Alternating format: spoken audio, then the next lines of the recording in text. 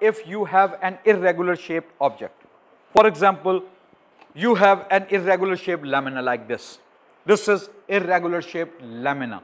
We are going to find out the center of gravity of irregular shape, this type of object. We are going to find out the center of gravity of a plain lamina. Okay, here you can see that I have a stand. I have a cork like this, a needle type thing or nail is here. Okay, what I am going to do, this is a stand and this is a needle like thing or nail. This is a pendulum bob. You can also use plumb line. Basically we use normally the plumb line. Plumb line is an instrument which is used by the masons while constructing the walls. I think so you might have observed that plumb line. Plumb line is the instrument like this, a weight is suspended like this. This is called plumb line. Normally the masons use while constructing the walls, and they want to see that whether their wall is going vertical or not. So see the vertical level of their wall, they use this plumb line. So here basically there must be a weight which is suspended with the thread. Okay. So here I have this ball, metal ball which I am using as a plumb line. Okay. I have this irregular shaped object. Okay. We don't know that where is the center of gravity, because we know that if you have a irregular shaped object, you can find out the center of gravity very easily. But here in this case, if you are going to find out the center of gravity, this irregular shaped lamina, the cork and the nail, I am inserting this it like this. You can also use any nail in the wall, etc., etc. You can also do it like this. But please do not leave the nail inserted in the wall because it may injure any person. First of all, you will have to make any hole near the edges. It's very important to understand that any hole, you have to make a hole anywhere near the edges. Anywhere, what are my wording? Anywhere near the edges. Okay. So here I am going to make a hole with the help of this nail or this whatever it is, like this. This hole must be sufficiently loose so that this body must be moving freely like this. It must be suspending freely like this. Okay. There must be minimum friction. There must be least friction between these two. It must be moving like this. Okay. So for the sake of I am making like this.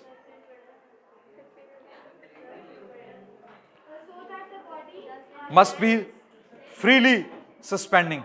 Okay. You can see that I have made the hole like this, that it must be suspending like freely. Okay. Minimum friction must be there between the hole. This, I am suspending this weight here like this. What I did, I make any hole near the edges, anywhere near the edges. It is very important. Some student may ask, yes? Yes, anywhere near the edges. I am using the word anywhere near the edges, not in between. Okay. So you will have to make a hole and then you will have to suspend this plumb line like this. Now what you are going to do, you have to wait that it must stop moving.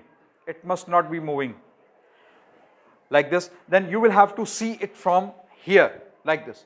Okay. You will have to look it from here to mark the position of the thread. But because I just want to show you, that's why I'm using, because like this.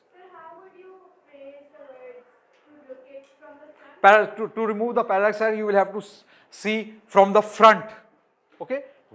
From the front you will have to see. You don't have to see from the sides.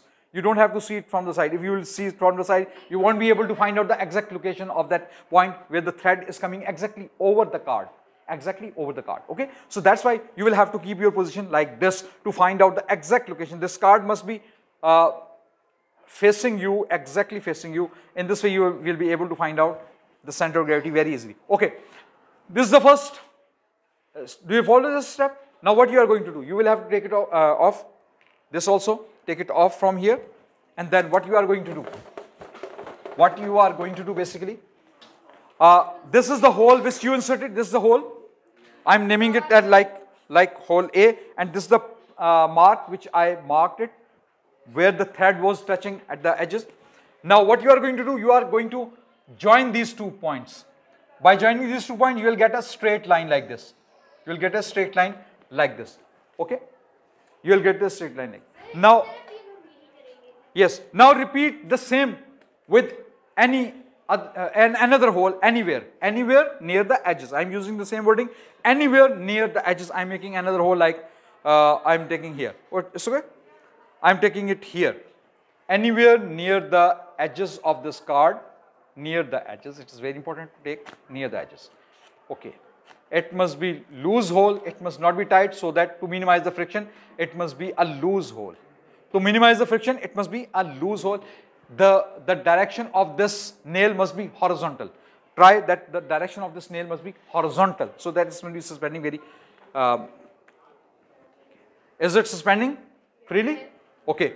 Now another very important precaution which you must take, that this thread must not touch. This thread must not touch the cardboard. This lamina. This thread must not touch the lamina. And now you will have to see that whether it is stopping.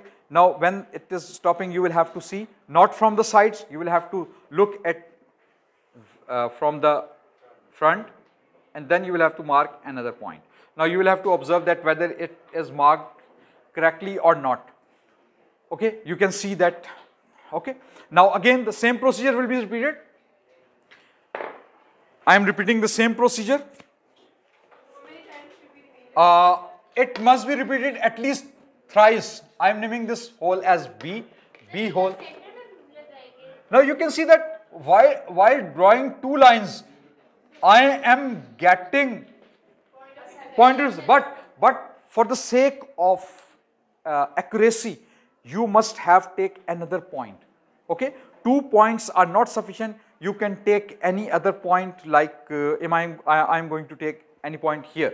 Okay, at least 3. It is better to take 3. 3 is sufficient, because the third point will be the decisive point. Because third line will be the decisive line, which will decide that whether these two lines, because you know that if you are drawing 2 lines on a piece of paper, they may intersect anywhere. Okay, so third line will be the decisive line, which must pass through the intersection of these 2 lines. The third line will be the decisive line to clear the center of gravity of this body. That line will be passing through the intersection of these 2 previous lines. Now let us see. Now this thread will decide in front of you that whether we are correct or not. There must not be a triangle in between. If there is a triangle, it depends upon that triangle is bigger, then your procedure is very wrong. If triangle is smaller, then procedure almost correct. Now I am going to stop it. The precautions: this must not touch the paper. Yes, the thread of the plumb line must not touch the paper or lamina. Another precaution, very important precaution, which I am just going to tell you. Okay, you must use the sharp pencil. You must use the sharp pencil. Okay, so here I am going to draw another point. Here you can see that here behind this thread, just behind this thread, I am going to draw another point. Okay, I have drawn another point. Now I am removing this. Again the same procedure. I am using a thick marker, but you must use a sharp pencil. To attain the accuracy, you must use the sharp pencil. Now here you can see that all the 3 lines are intersecting at the point. Now all these 3 lines are intersecting at this point. So this point is basically the center of gravity of this irregular shaped object. Now we have to test it. Now how to test it? How to test it? At this center of gravity, just try to pivot it, whether we are right or wrong. Look at. If it is tilting slightly, wherever it is tilting slightly, so it means that is the error. Okay, if this will show, you can do it like this. Okay, so it means we have almost we have accurately defined the center of gravity of irregular shape object. These 3 lines must not make triangle at the center. To attain the accuracy, remember this, these 3 lines must not make the triangle at the center like this. If you are joining it like this, second and the third is joining like this triangle. Triangle at the center. There must not be triangle at the center. These 3 lines must be meeting like this, like I have shown you. At the center, there must be a point. This will be the maximum accurate result. If the smallest point is there, then your result will be accurate.